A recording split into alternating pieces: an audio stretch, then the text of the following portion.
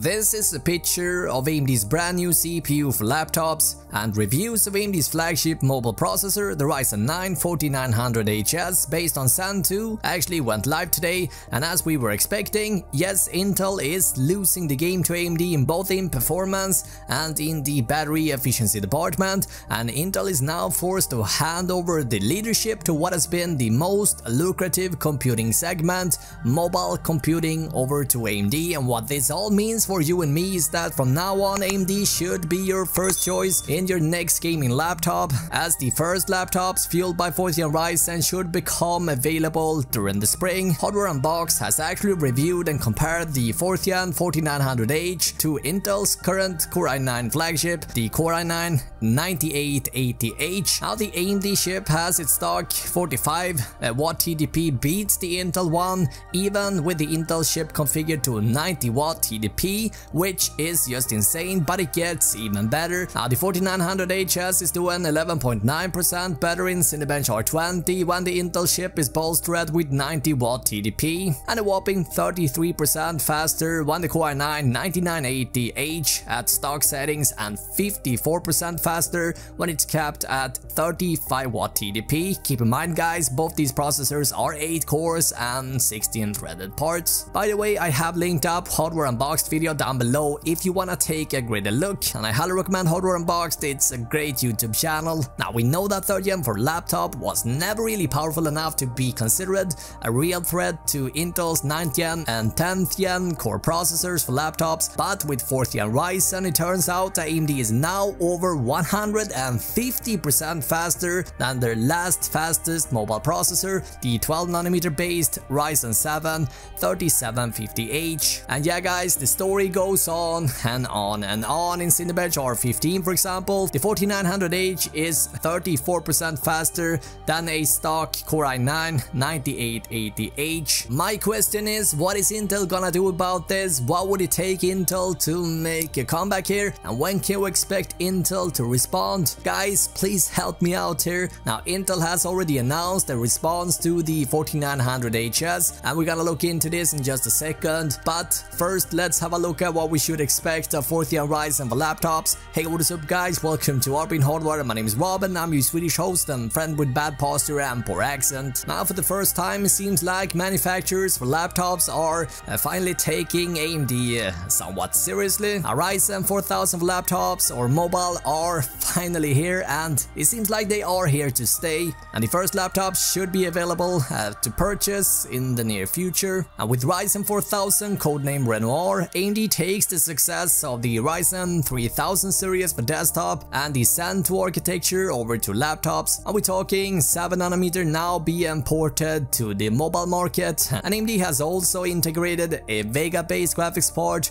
on the same piece of silicon and made optimizations to give it better battery life. Now the new AMD Renoir consists of 2 sets of processor families. One is the so-called 15 watt U series, and this one is targeting the ultra thin laptop segment. The other one is called the H series, and this one consists of 3 models of 45 watt with target on portable gaming. On top of that, we also find 3 additional siblings that make up the HS series, and instead of 45 watt for the H series, this one lands at 35 watts, and the H series aims to deliver the best of 2 worlds, both portability and performance. Let's take a look at the H series first. The top model here is the Ryzen 9 4900H. This one's got 8 cores and 16 threads with a frequency range of 3.3 GHz and 4.4. This one is flanked by a Vega graphics with 8 units up to 1.75 GHz. Up below this we find the Ryzen 9 4900HS, and this one takes a minor step down in max turbo down to 4.3 GHz, while the base frequency takes a bigger step down to 3 GHz. And the main advantage here is the 35 watt TDP, which in practice means that it's easier to cool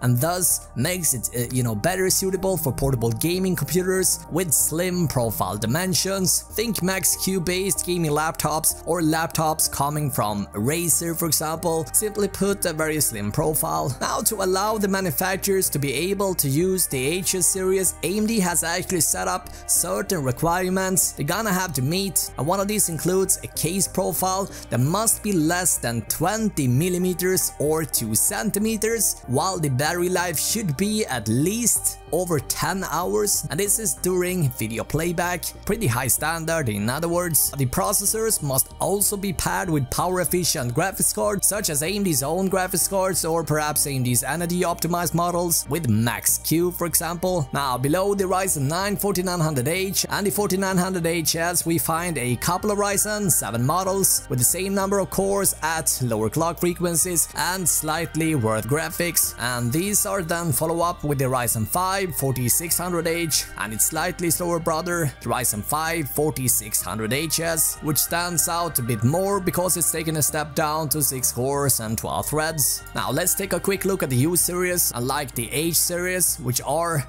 more targeted toward gaming computers, the U series instead aims at ultra slim, long-lasting computers, and this is what Intel often refers to as ultrabooks. And the top model here for the U series is a 50-watt model with 8 cores and 16 threads, operating in 1.8 GHz and with the turbo frequency up to 4.2, and this includes a graphics part identical to the one inside the Ryzen 9 4900H. Now, below this we find the Ryzen 7 4800U, and we also find a 4700U, and this one stands out a bit because it's lacking SMT, which means that it only gets 8 cores and 8 threads, and the graphics selection here also loses a CU unit. Now, while I haven't really seen any gaming benchmarks based on the U series yet, I definitely do think that you're gonna be able to game on this ultra low powered CPUs as well, and I do think we're gonna see pretty good success here in terms of frame rates. And so in cases where you're specifically looking for a slim and a lightweight machine and you are okay with gaming with slightly lower graphics presets, a gaming laptop based on the Ryzen 7 U series, for example, could definitely be something worth considering. Now the question becomes, what and when can we expect Intel to respond here? Well, it turns out that Intel has already announced the response to the 4900Hs in form of the Core i9